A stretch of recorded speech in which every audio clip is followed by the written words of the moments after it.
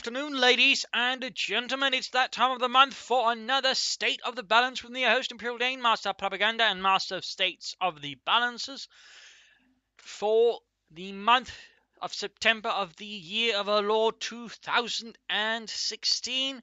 There's been no patches there since, well, August. No surprises there, and by the looks of it, there probably won't be at least for another month, if not 2 months, due to the tournament, which is going to end first in October because we hit the goals necessary for it, which is a bit unfortunate. Again, that probably will mean a much more delayed patch, so that's kind of a bit unfortunate, to put it mildly.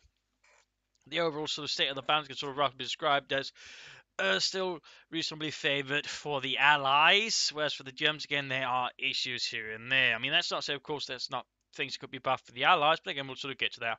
And for the Americans, overall, not a lot has really changed. It's still pretty much 3 riflemen, mortar, steward at the moment, then follow up the anti-tank guns, or whatever else you really need.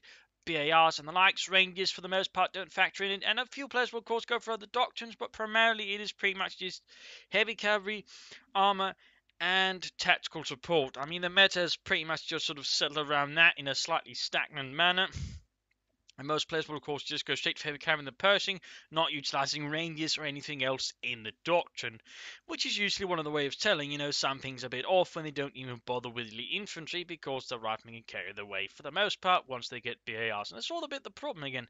The Americans, I think, have gotten a bit too buffed overall. They got a bit too many good things, and overall there's sort of a few key units sort of need some changes in that department. Obviously, there's some stuff that could be buffed. For example, the M3 half-track here, for example, could well be better, and again, I do think it would offer something better than assault units, maybe some cavalry riflemen. That could be a sort of nice little change there, a bit of a twist. But I'm overall also looking at the Americans.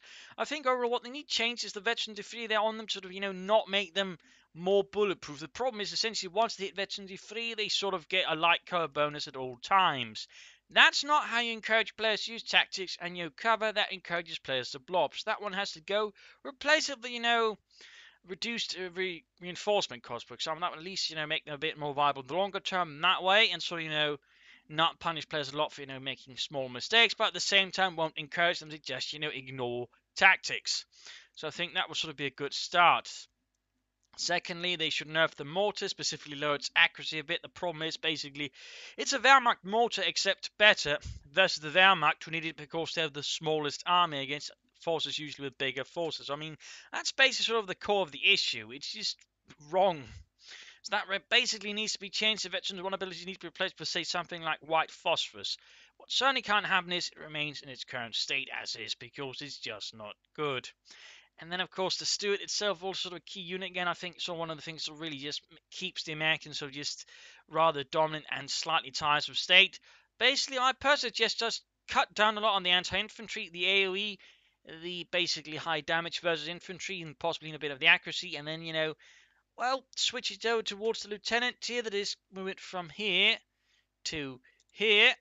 Swap with the AA half track, so it can help keep the platoon command post a bit more versus vehicles rather than just getting rolled over by 2-2s, and then give this one a bit more anti-infantry. But again, make it sort of more choice in role. That at the same time, that would require this to be slightly more expensive since now it's over here. So otherwise, I mean, things come a bit too good in another department. Or they could just make the lieutenant a bit more expensive as well. I mean, that's an option as well, just 10 more fuel once they get the steward. So that largely covers, I think, there for the most part with the Americans. I mean, it's basically the rifleman, the mortar, and the steward. I think there's really 3 key overpowered units that I think overperform. I think the anti-tank, I know, has also been slightly overbuffed. Again, now has a high rate of fire plus decent penetration. That's, again, makes it a bit too good. I would suggest either lowering the penetration a bit again, or the rate of fire for that one. I mean, otherwise, some smaller changes to the doctrines make the airborne P47 calling a bit more useful, but not too much. And maybe change up some of the other doctrines here there with some slight changes to unit callings and the likes. But beyond that, again, I think you just need to get rein in some of the more important, performing units, so they actually have to consider using more of the other stuff rather than just go heavy cavalry straight into Pershing, because that's very much what's being enabled at the moment. For the Brits, we're sort of a bit the same situation here with the Americans. Again, they've sort of gotten a lot of buffs there, which again sort of encourage them just to not use cover. Again, the British infantry section, basically at Veteran 2, get what the riflemen get at Veteran 3. That's what you'd call a bad idea. Again, doesn't encourage cover usage at all, so that one needs to be cut down as well. Similar change there as what the Americans get. Cost or reinforcement reduction, not, stand about in the bloody open as if they're your bulletproof stuff. That's sort of a start there, I think, sort of for the British. Also, part of me thinks maybe they should lower the effectiveness of the anti-tank in a bit. I think it's a bit too easy for them just to sort of spam it a bit about and sort of just roll about as they want. But then again, that might be sort of more to do with the Germans just lacking firepower. Otherwise, I'd probably also suggest a small change to the Tier 3, specifically make it more expensive. I mean, currently the British are sort of the ones that can sort of most quickly rush out a medium tank. Which means, also in a sense, even if you sort of play well against them, outperform them, cut them off a lot of the resource, they can still respectively get out a medium tank still without much issue, because again they got so few tiers. They're probably some of the least expensive tiers, and they don't really have to spend anyone to build them, meaning it can all happen very fast and efficiently.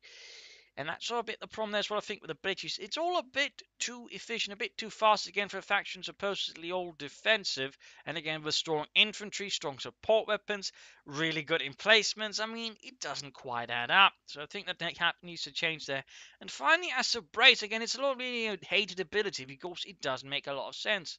And I think basically what needs to change is the duration of it. Move it from 30 seconds to 10 seconds. That way, so oh dear, I'm in a spot of trouble, need to sort of quickly sort it out, but not, the one that can just, soak up a lot of damage for half a minute or whatever it lasts. I mean, it needs to be a lot shorter, because that way, determined effort can wreck it, meaning you can't just, set it up wherever you want. You actually need to be a bit more sensible about it, and even then, a determined attack can also deal with it. And you can't just leave it there until you sort of finally get to done whatever else you're doing and sort of get back to it. I mean, really, the brace is just too long lasting, and that's not really what I'd call frightfully good, or again, very tactical. I mean, again, it's sort of the issue with the infantry, sort of with the allies, again, too bloody durable.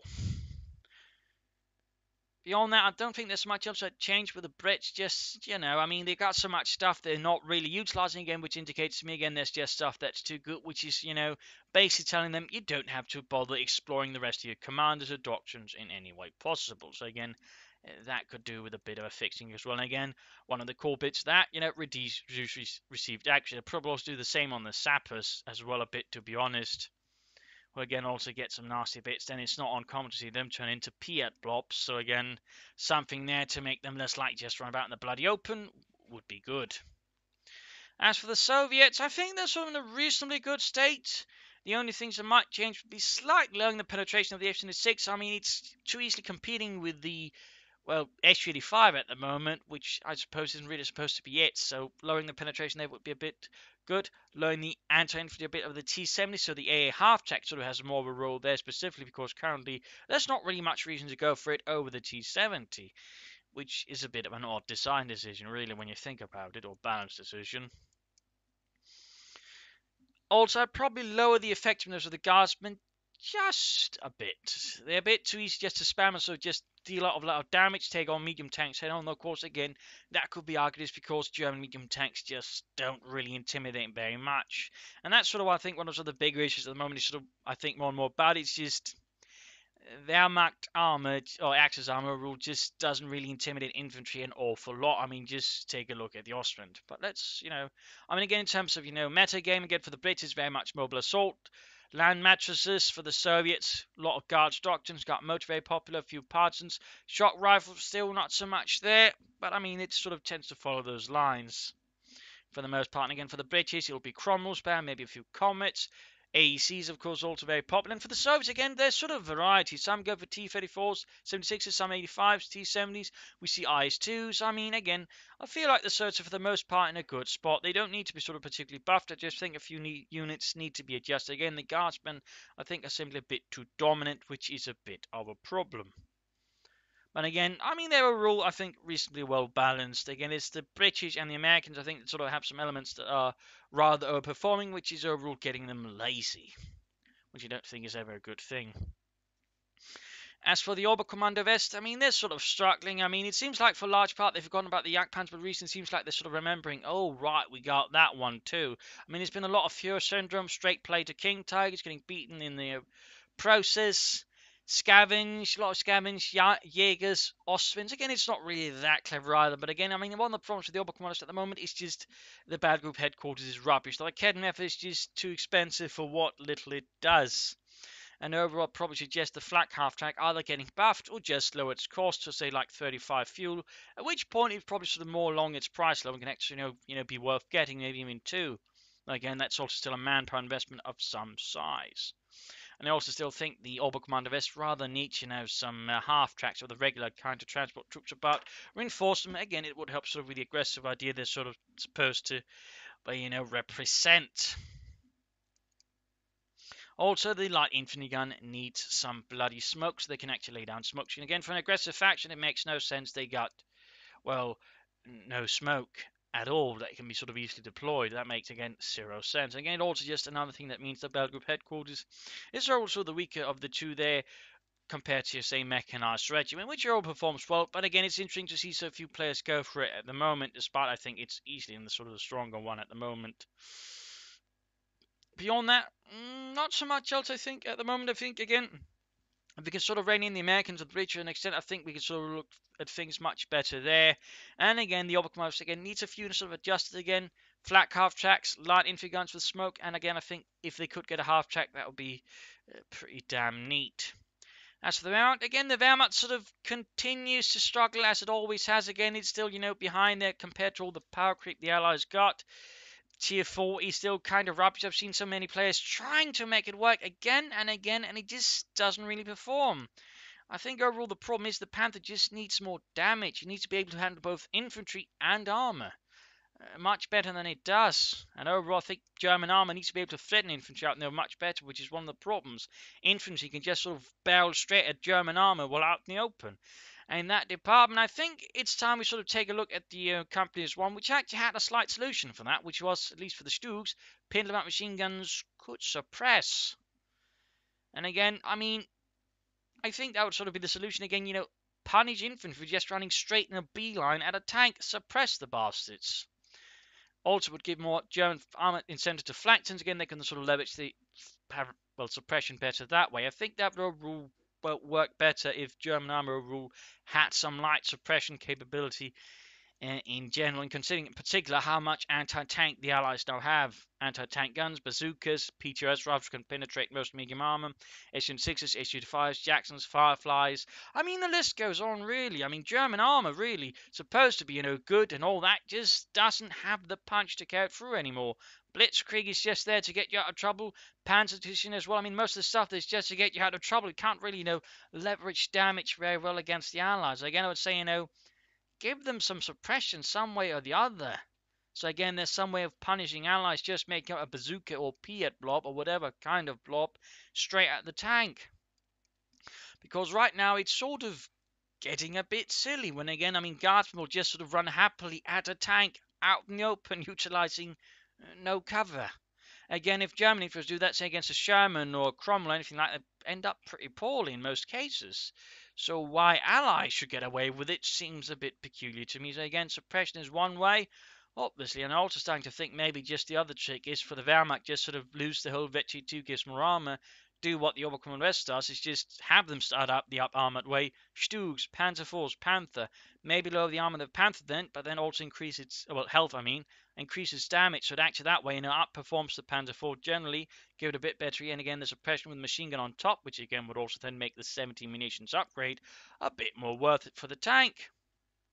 That way, Panthers, Panzer IV, Stugs all that way could present a bit more effect on the enemy. Of course, they could then sort of make the Stug a bit more expensive, but obviously at the same time, it will be a bit more worth it, in particular if the armor bonus then sort of also was a bit more worth it then, which is one of the problems, actually.